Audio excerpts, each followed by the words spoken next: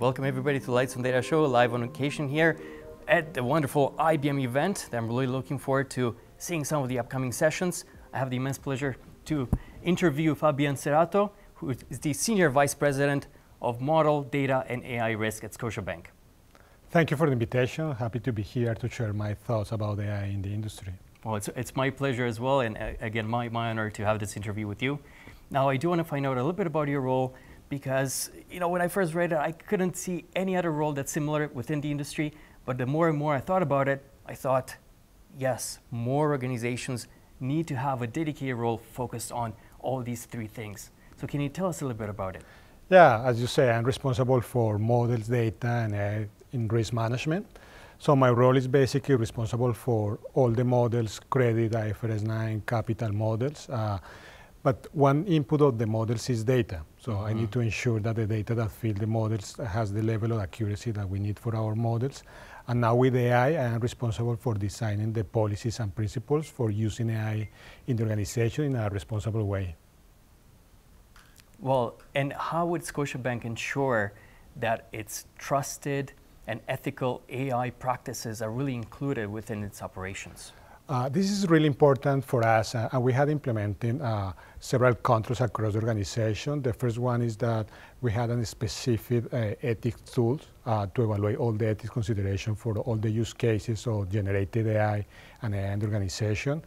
Also, we had a specific policies on how we can use AI across the organization, what are the principles in terms of accuracy, bias, and just to ensure that we have clarity about this. But I think the most important one is awareness and education. We would like to promote innovation in the organization, but also we are teaching to our people that you need to balance innovation, what are the possible risks that we have when we're using AI. Right. And I think at the bottom of it all, you need to have that strategy in place, and vision, of course, it needs to be well solidified. Can you tell us a little bit about Scotiabank vision and strategy on AI? Yeah, I think, AI is evolving so fast. During the last year, I cannot count how many new regulations we have in terms of the use of AI. But I think that we had a principle is that we are doing pilots and we are learning. And we call this a concept of champion challenger, where we start basically to test in a small scale, and we compare with the traditional methodology. And where we have seen the results, basically we deploy. Other important consideration is that we are a global operation. So we have now new regulation in the US, in Canada, in Brazil, and Mexico. So we're ensuring that our policies of using of AI are considering all those components, and it's flexible and not so rigid. Because with this evolving, you need to ensure that you can pivot in the right direction. And I think that critical for us is that a lot of collaboration across the organization, that all the use cases have visibility from all the different stakeholders, so that we can have a holistic view of what we're implementing.